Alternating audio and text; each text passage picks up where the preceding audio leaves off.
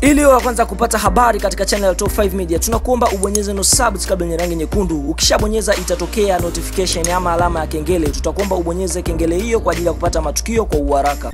Moja kati ya vitu ambavyo vina trendi kwa sasa ama vitu ambavyo vinaushangaza ulimwengu ni janga la corona. Janga la corona ni moja kati ya ugonjwa ambao unaweza kuua muda wowote kutokana na virusi vinavyosababishwa na COVID-19.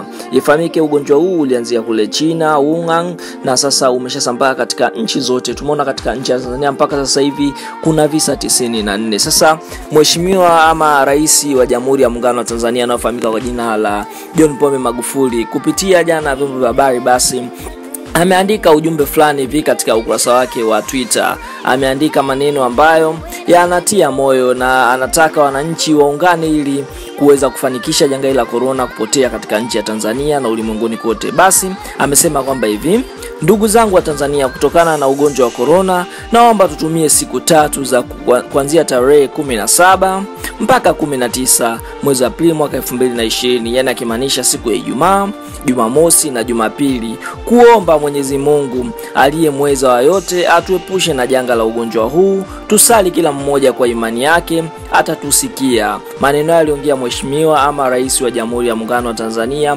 anayefahamika kwa jina la John Pombe Magufuli, ambapo amewaomba wananchi ama amewataka wananchi kutumia siku tatu kumuomba Mwenyezi Mungu, kwa sababu sisi tunaamini Mwenyezi Mungu ni mweza wa yote. Kwa hiyo tukimuomba janga hili la corona linaweza likapotea katika ulimwengu huu, kwa sababu tukiona kwamba kama limeanza kukua kakasi, baadhi ya maeneo likiwa linaanza kupoa, na tunaona janga hili kwa sasa limekuwa ni tishio sana kwa sababu linapoteza maisha ya wenzetu. Kwa hiyo rais amewaomba wananchi watumie siku hizi tatu. Sasa wewe kama mdau ulikuwa unatutazama hapa, inabidi uchukue fursa hii kuungana na rais kama sisi wenyewe tulivyoungana naye, na sisi tutafanya hivyo kumuomba Mwenyezi Mungu, kwa sababu Mwenyezi Mungu ni mweza wa yote. Kwa hiyo tuandikie hapo chini kutokana na jinsi rais alivyosema. Basi kama unamuunga mkono, tuandikie maneno hapo ya kufariji watu ama tuandikie neno amen, kwa sababu tunaamini Mungu ndiye mweza wa yote.